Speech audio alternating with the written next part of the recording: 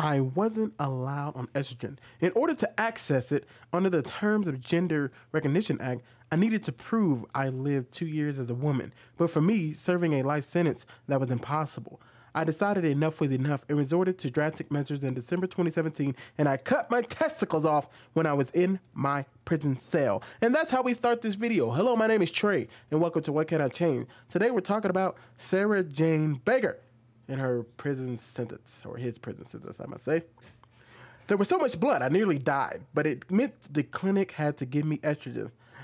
I couldn't cope anymore, but without testosterone, you would end up in the same conditions as a woman, risk of breast cancer, osteoporosis, so it had to balance out. I'll be on estrogen the rest of my life. So I got a video, guys, I want to show you guys.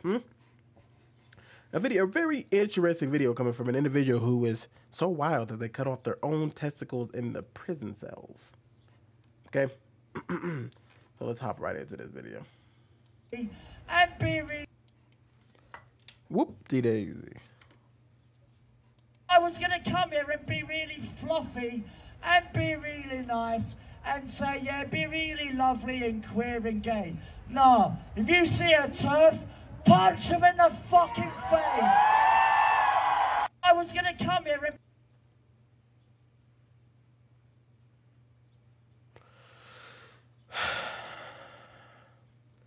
Remember, this is coming from an individual who said that they were so desperate they cut off their testicles in the prison cells. Let's talk a little bit more about the story, okay? And then we'll continue on. Let's hop on in. I gotta make sure the thing is up. I was born in Brixton, London. I lived in a Georgia terrace townhouse. We really had a good house in Norwood. Moving on,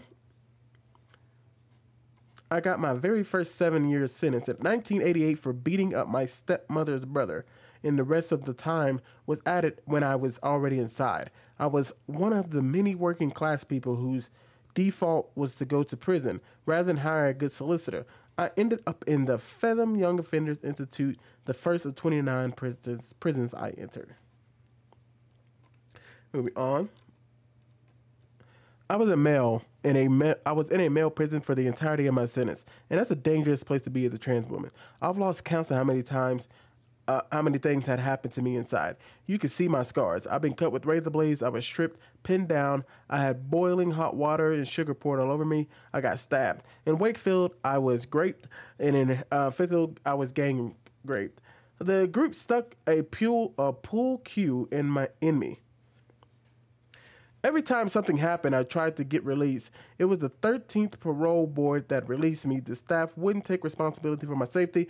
They said, well, what do you think was going to happen? And this is what we just read. There was so much blood, I nearly died.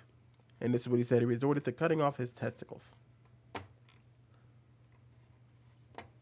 want to see one thing.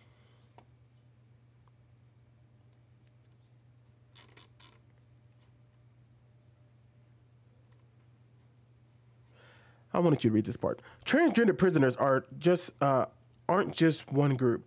We're a multitude of people who have committed have a multitude of different offenses. When I'm on my feet, I want to start a campaigning group called Transgender Prisoners Alliance. I have to either represent everyone or no one. But by representing anyone, I am obligated to represent anyone who is transgender. The problem is we're not all in for shoplifting. Some of them are some of the worst child sex offenders in the world. They committed some of the most horrendous crimes. I demand the right to judge anyone I want privately, but I don't think it's for me to espouse my views publicly. I don't know who is guilty, who is innocent, who pleaded guilty to an innocent charge, who has killed someone or not. It's between the judge and the victims and God. This kind of person is the person we have saying punch people in the face. This person says, oh, I want to be all loving. I want to be all true. I want to be happy for you guys. I want to really show you guys how much it means to be a loving person for these individuals. But no, if you see a turf, punch them in the face. Pretty much, guys, a turf is what, they made up a word, but a turf is really just somebody who's a person who says that a trans person is not a woman. It's normally a female, right? It's a female. The F stands for feminist at the end.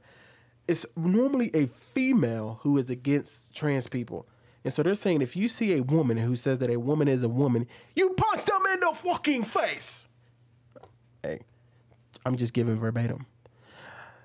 If we continue to cite this violence against people, I don't understand. This is what I really don't understand when it comes to this whole community. And I'm sorry for people who say this isn't trans people. That's out the window. That's dead.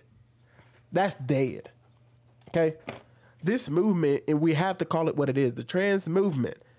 Is every trans person like this? No.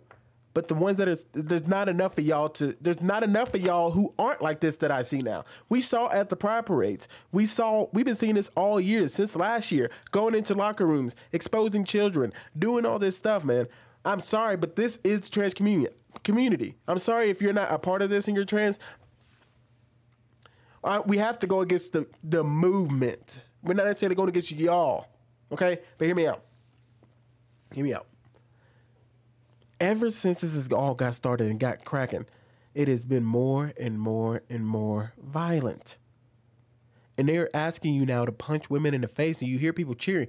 They are inciting violence in these people. You notice when you see these people at a pride parade or a protest, they are so vicious. They are so mentally fragile and broken. They snap when you say anything. You're like, well, women only women can be women. They feel like it feels like they're going to take your life. Y'all saw what happened to Riley Gaines. They were punching her in the face and locked her up in a room for 3 hours. You see what happens when they try to go to these festivals, man. People just start ripping down your signs and you think you might just pass away. And I'm serious. It's going to get so bad eventually if we don't tackle this. It will get so bad that eventually I believe they will start literally attacking people. And you will go to one of these parades and either one or two things are going to happen. We're going to really start standing up against this movement and it will be a battle like none other. Or they'll start getting special rights. They'll be like, hey, if you don't want to get beat up, don't even go to the rally. I think, and I know there's going to be some states and some cities that do that. They're going to be like, hey, if you don't want to get hurt, do not come here. I promise you, these people are insane. But love is love. That's just how it's going to be. I don't believe that we're making... Once again, I don't believe we're helping these people by calling them male, calling them female, calling them whatever they want. You see, it doesn't matter. This person just said, punch them in the face. This whole, we're just going to bow down and conform. You can't conform to people like this. These people are insane. And I'm sorry to say that, but their sanity has left the building. They're really inciting violence. All that stuff is gone now. Because if you empower these people and start giving into the pronouns, they're just going to keep using that fear. And then there's going to be people who aren't even trans, people who don't even care about being trans. They are simply just going to call themselves trans to have power over you. Think about that for a second. Imagine if you're just a regular guy and you say something, you're not going to get no help, no pushback. You get called misogynist, all that kind of stuff. But if you become a trans man, now we got to bow down. Now we got to listen to you. Now we got to listen to everything you say. Now we get to win beauty pageants. Now we get to be in sports. All of this stuff. Now they got true power. When you become trans, you get true power. Not everywhere. But if we don't put a foot down on this, you will see more men becoming trans women because of how much power it gives them. Not only over women, it'll give them crazy power over us men. They'll have power over other men because they're untouchable. And we really can't, and you can't do anything mean to these people. Sorry.